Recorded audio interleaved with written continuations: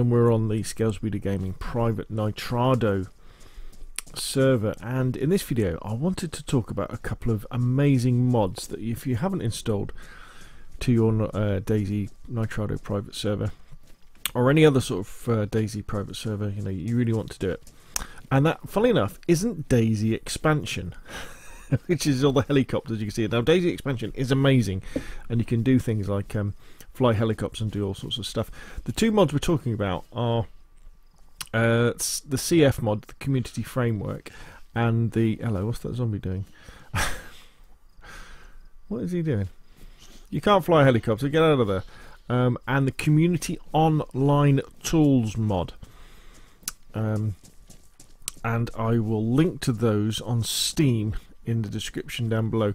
And I will also link to, in the description down below, my instructions for installing the DayZ expansion mod on PC, because the first half of that video is all about installing the community framework mod and the community online tools mod. So what is special about the community online tools mod? Well, it's the fact that you can do stuff like this. Everything you can see here, all these helicopters and these tents and that vehicle and the stuff that's in these tents. So a quick look. All that food and the fact that there's fuel in the helicopters, all that stuff has been spawned in magically using the community online tools. So after you've installed it properly, what you can do is you press a key, delete or something like that to activate it. Then you just press Y and you bring up this menu you can see on the right hand side. And the first thing we can look at is, if you look at player management, you can select you or any other player that are on the server, and you can have something like God mode. So that means that you can't be killed, which is really cool. It tells you where to do it, and you can teleport stuff. You also can bring up the map, and once you've brought up the map, so we're down at we're down here, aren't we? That's where we are. We're down at Balota Airfield. But let's say I wanted to go up to, say, I don't know, Tizzy.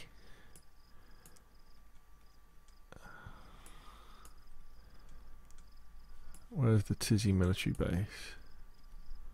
There it is. There's Tizzy military base. Zoom in and say, actually, I want to go here. Donk! You double click and look where we are. Shut this down. We're up in Tizzy. It's really cool, isn't it? Very easy, very quick. Go all over the place. So the other thing you can do as well is, if you don't want to use the map, you can just teleport. And the teleport gives you names of common places. So if we want to go back to the Balota airstrip, dunk, and there we are. I should have put my helicopters over here, shouldn't I? And then we're back here. And then what we'll do, let's go over here a little bit more.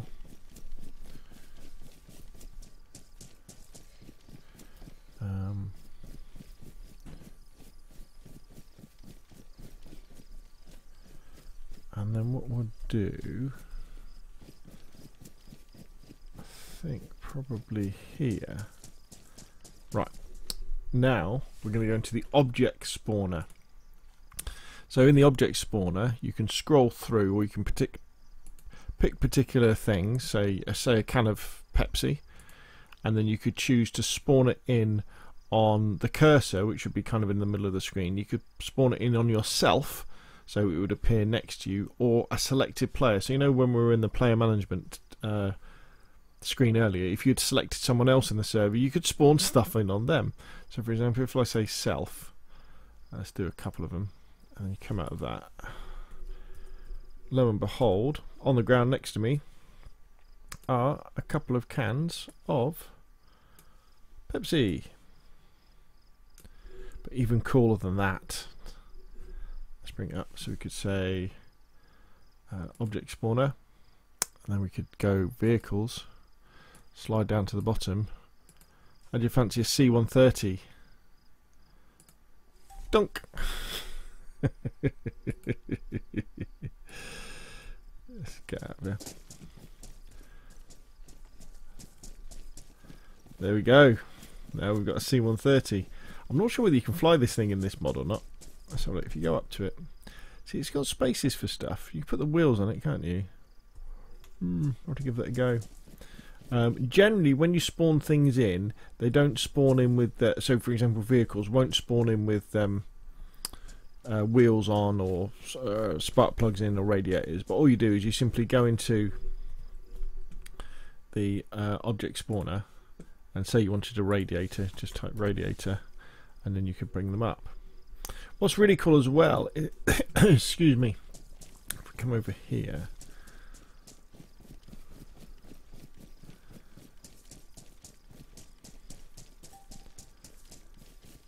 go over here, let's go inside this tent. You can spawn in these item sets which are really cool, and so these, if I let's spawn in the watchtower wood, right, so that's spawned in that sea chest, and then if we have a look what's in the sea chest, you'll see you've got, ooh, where's it gone?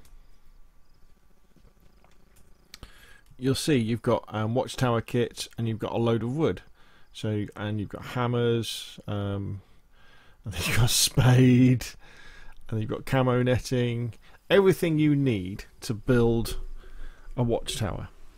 Yeah, a really nice watchtower as well. I mean, how absolutely brilliant is that?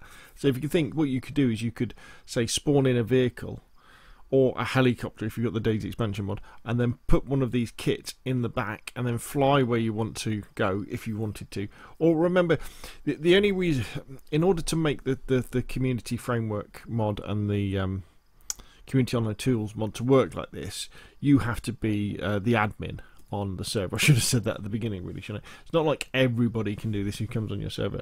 It's only the admin. I mean, you could make other players the moderators, so they would have similar powers.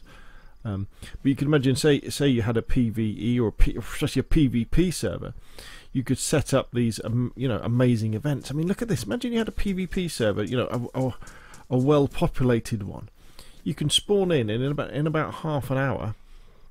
You could have a whole squadron of helicopters ready to go, which everybody could jump in, weapons and all, and then they could start flying towards the enemy, and you could have these amazing battles. Absolutely brilliant. Now, is there anything else we should have gone through? Vehicle spawner and EX vehicles. I'm not sure what they do. Whether you can change the weather on your server temporarily as well. I don't know what EX General does. Oh, ESP tools. They allow you to see things coming, basically, which would be fairly cool. So there we go. The community framework mod and the community online tools mod. Very, very powerful tools for the admin, yourself on your private Nitrado server or other DayZ servers. Get it installed. It's a little bit fiddly to install. That's why I say, if you read the instructions that are on the mod, they're okay. But I would say watch the video that I've done, because again, the video that I've done that's all about installing the DayZ expansion mod. The first half of it is about installing CF and community online tools. Anyway, there we go. That's enough from me though. Hope you enjoyed the video, and I'll see you again soon.